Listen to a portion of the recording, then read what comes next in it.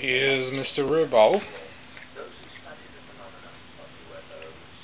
CMU cam.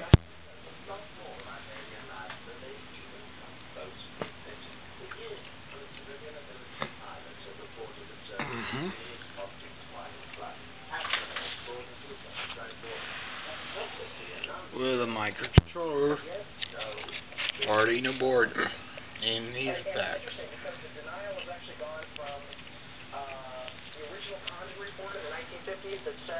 UFOs are dangerous, but people who see them are. Well, so it's not everybody that sees them as crazy.